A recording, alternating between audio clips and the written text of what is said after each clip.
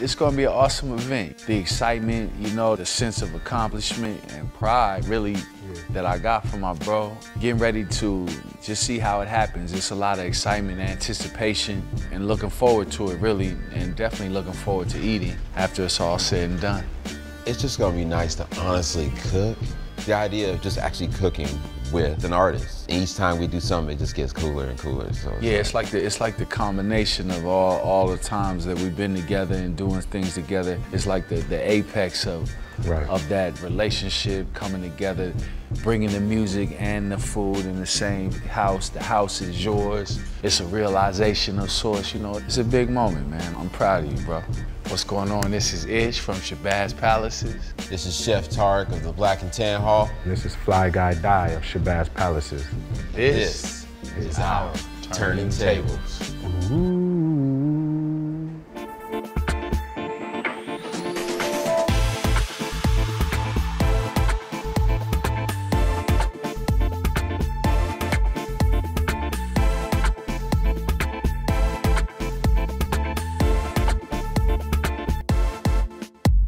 My parents pretty much cooked all the time. Growing up in a Muslim household, a lot of our friends of the family, they cooked. Music was being played while the parents were cooking. Music was being played while we ate. Music always played a role. And then I just felt like it was time for an introduction of how to bring the two together. I mean, it's just automatic. It just makes sense to put music and food together in one big room, right? I mean, it's a great recipe. And so because of that, started out doing the pop-up and brought music, food, you name it, together. Tried out different things, tried late night, tried fine dining, a couple cocktail parties, but the brunch was what really did it. That's what set it off. I came to a crossing point in my life. I was working. I just felt like I just needed to do more than just be behind the line. I just had that itch of wanting to work for myself. And that's where the pop-up came in. And that pretty much launched the entrepreneurship for me. I think it's just from the months of just the pop-up and the praise that people were getting for the food, they loved the food, I pretty much knew I had my own lane that was starting to carve itself out. I clearly knew I had a skill set, but it's just like, what more can I do besides just cook? And I think teaching the kids really propelled me to this next level of saying, yes, I get to do exactly what I want. Cook food, teach kids cooking, and make people happy at the same time. I definitely love what I do. I've been doing this for 27 years, teaching kids 15. I can't picture myself doing anything else but what food it means to me and how it works as a bridge. Cooking is not a job because of the fact I know what I'm doing. Like, I know what I'm here to do. We'll call it a job because there's a paycheck. Let's just say that. My personal musical journey started probably in the crib. My parents listened to music a lot. My dad, he felt like he was a jazz aficionado, you know what I'm saying? He knew a lot of jazz. It was culturally important to him to know the history of this original American art form. I happened to pick up on the passion for it and liked it. From then on out, I was curious about music. When rap came out, I found something that I had been seduced by and wanted to devote my life to. That's when my musical predispositions and then my desires for a life and a career met, and then I was off on that voyage from there. I started doing music at a very young age. My parents did it. I would listen to music all the time and I was around it, but hip-hop had like a sparkle to it compared to everything else, maybe because I was young, but Sugar Hill Gang and stuff, that's when I got started, and Curtis Blow, and yeah. Shabazz Palaces formed as a group after we had known each other for a couple of years. He was working on a project of his, asked me to rap on it. I wasn't really rapping or doing much music at the time, but I ended up working with him and it came out good. We kept hanging out as friends. He used to always say that I should keep making music because I was in a group. Back in the days, I stopped making music, but he encouraged me, and that's kind of how the group formed. Yo, T! What's good, famo? What's good? What's good? What's good with How you, are you? Mr. Die Die? Yes. Yes, How sir. you doing? Yes, sir. So how y'all doing? doing? Where we meet? Man, that's a really good question. Yeah, it's like when you, unless it's a pretty girl, you never remember where you met a guy. You know what I'm saying? He could be your best friend, but you don't really quite remember. Nah, but we just been orbiting around each other for a while, yeah? Yeah, that's right. I think the matching between us and Tarik fits because he, like us, just want to be respected and accepted and get what you get from the passion that you put into what you do. Of course, you got ambition and want success, but you also want to have the substance and the pride that comes along with doing things according to what you think and believe. We relate on that level. We orbit around each other and other brothers and sisters that we know with that as the basis. It fits because we respect each other and respect how each other gets down, you know what I mean? Here's some Indian curry right there. Yeah, that's for you, man. Here's a Thai dry version of chili. Okay. Y'all can just split that up and share that. Kind of know everybody, and everybody knows everybody here, you know? I think there's a certain organic approach to life in Seattle. That's what I think is unique about this situation, is that we feel that same way, you know what I'm saying? We know it's local, we know it's Seattle, and we all know we've lived other places and gone out and survived in the world, but to be doing it at home is big. For Seattle, it continues what has always happened here. Creativity, ambition, and a sense of giving something for what you get in return, which is patronage or customers or however you want to look at it. A long run, not just a pop-up or a startup, you know, like something that's going to finish up. All the places we've been in the world, Seattle still remains at the top of the list, you know, because it does have a unique atmosphere, you know. It's home, it's very familiar. I could take a breath and I feel like, yeah, I'm home, so. All right, everybody ready to eat some food?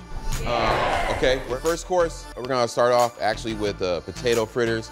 In Morocco, they're called makuda. There's a little potato, there's about 10 spices, a little bit of olive oil, garlic, lemon, and we're gonna serve it with 2 sauces. I think that goes with a nice pairing of what we got for the intro. Ready to do this? Ready to do this? Let's do this. Our first song is called Effeminates. Life blows my way. I'm talking about my love for the ladies. Life blows, man, I swear. Talking about my love for the ladies. Life blows, I play in it. Yeah, man, I'm just talking about my love for the ladies. Life glows, I play. Talking about my love for the ladies. A1 silhouette, little red Corvette, my will is set. O2 chiller sweat, is it thrills or bills or jets? She in her latest smile, fools rush in, chumps wait a while. She fine as blended grape, the winds of fate. I intoxicate, floating on Vichy. The bees congregate, just the in me natural state though. They know that I appreciate that birthday cake. Dream and imaginate, and my attention bears the fruits of lust. Into chance I pour my trust. Delicious phases, gorgeous touch or what? No one dream is enough. Intelligence self-replicate. Passion, that's a wilderness. Towards roundness is my glance escape. Deities, effeminates, these paradigms, they shine, look very fine. Lit up in line, it's the same every time. It seems that life blows my way. Talking about my love for the ladies. Hey! I know a lot of people. What you shooting? What's up, brother? How you doing this morning, man? Good, man. You know, another working day. My food is the people, period.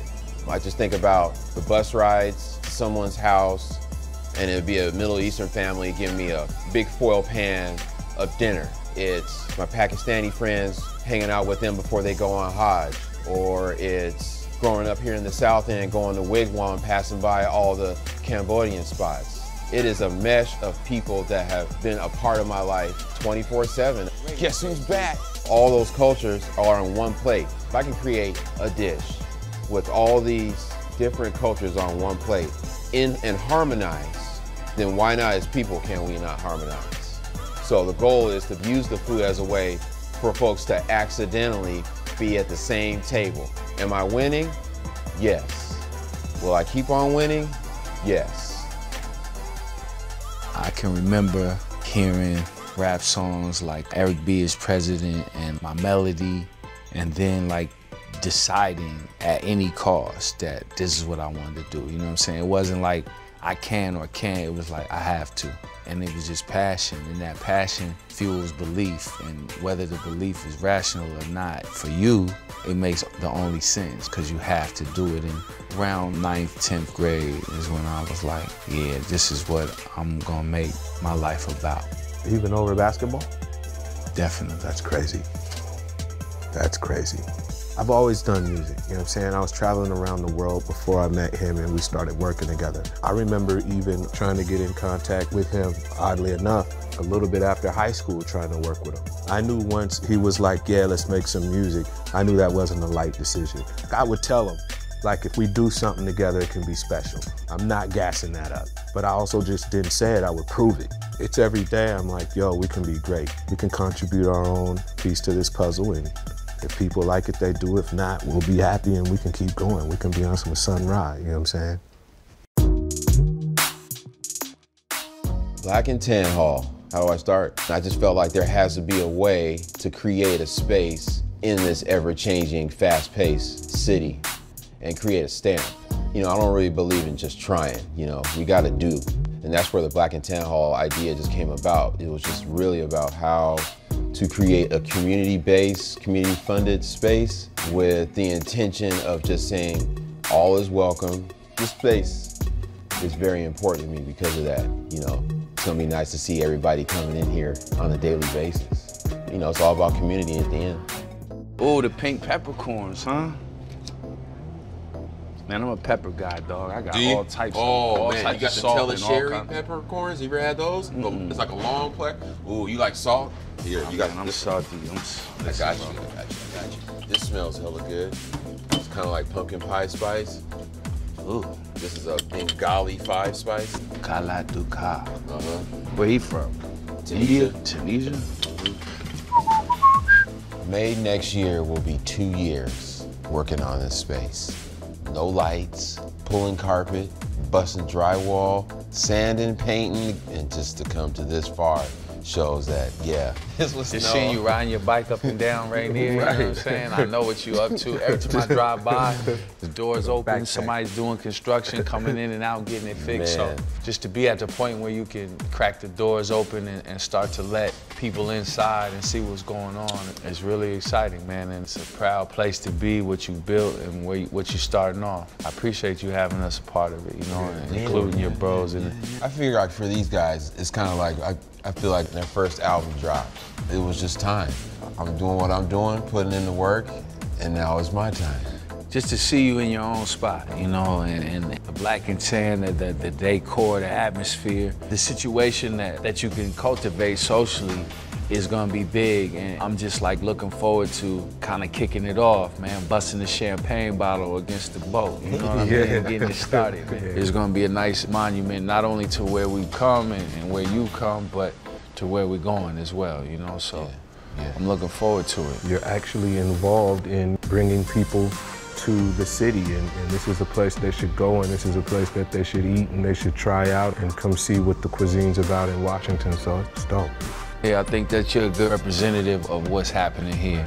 Exciting diversity, passion, and skill, you know, that's put into an environment to learn something and experience something new. Hopefully these are the type of things Seattle as a city starts to offer to the world, and to be kicking that off and having something to do with the ground level of it is important and exciting.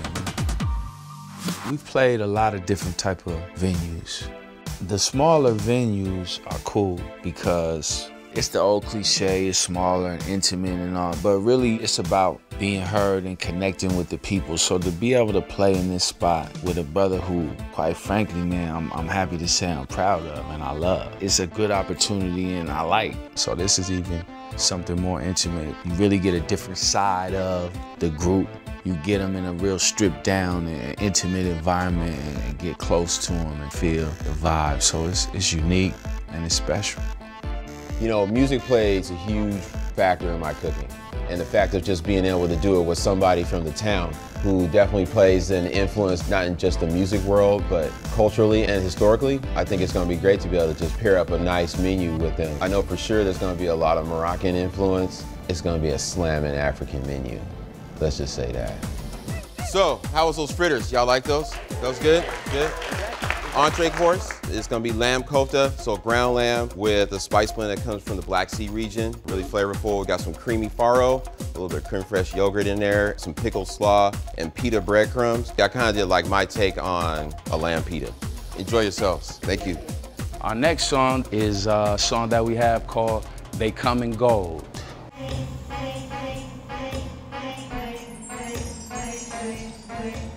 Vanity, I love you for myself. It's me and always you and always never no one else. Sanity, a vestige of my wealth. I'm lost but always found, but for the idols that I held. Strategy, the only way to cry.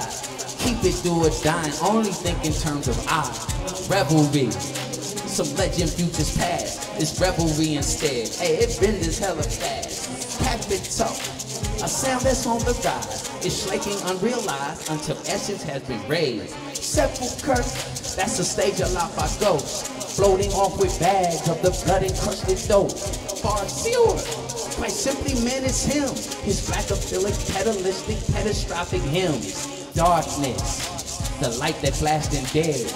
Kingdom stellar lair to which my kind is the heir.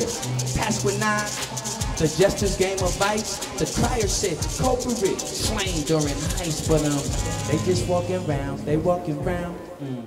Always watching down, always watching down. Oh, what they talking about? What they talking about, man?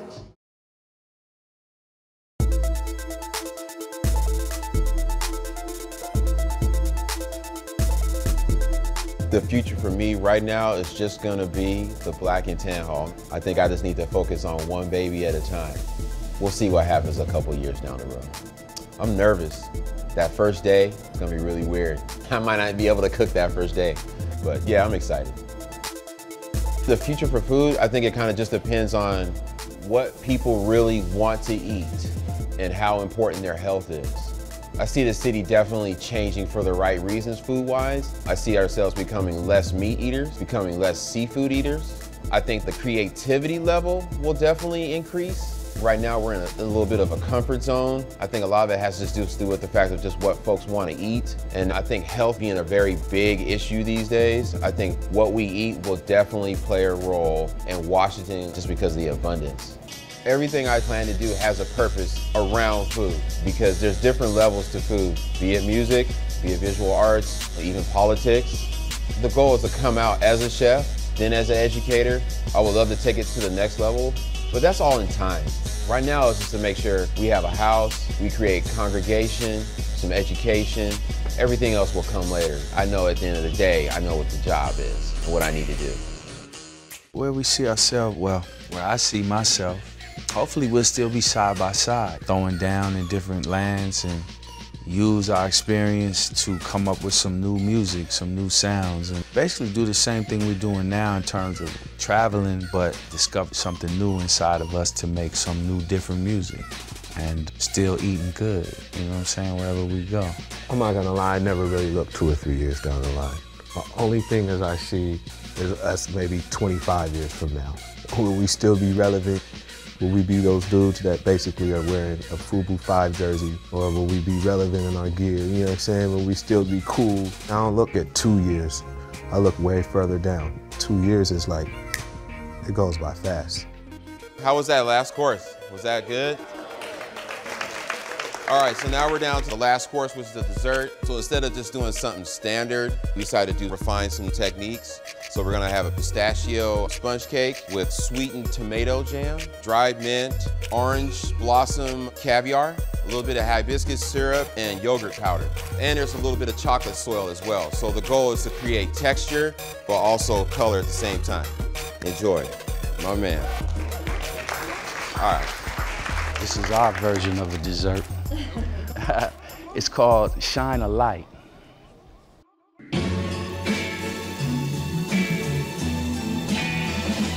Yeah.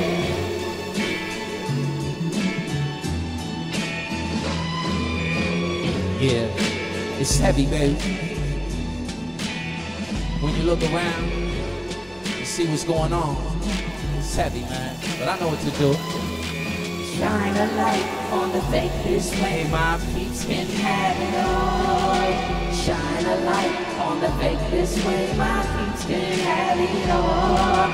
Shine a light on the fake this way, my peeps can have it all. Shine a light on the fake this way, my peeps can have it all. Street prophet, sweets geeked off it. I seek profits, cook styles eat off it. I think unique ties squeak, jewels blink. If I critique high peaks, calm sweet. She said I'm too deep, then she fell asleep. How that llama repeat sound hella sweet. Gorgeous dashing, waves crashing, mind elastic. Smooth action, the Cadillacs was back then.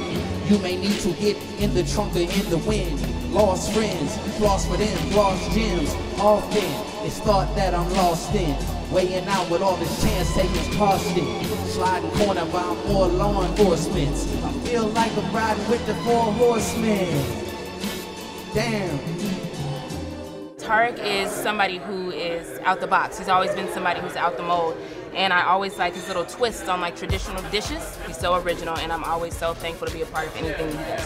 What makes it so special about Seattle, you can't describe that, you have to experience it. Seattle's all about vibes, and it's about energy, and something about the energy in Seattle cannot be duplicated. I don't know if it's the fresh air, I don't know if it's the mountains, but the vibe in Seattle, you're not gonna get it anywhere else. I mean, Shabazz killed it. They are amazing. It was a great evening. Chef Tarik, man, put his foot in that food. It was delicious. Lamb was my favorite course. It was just delicious.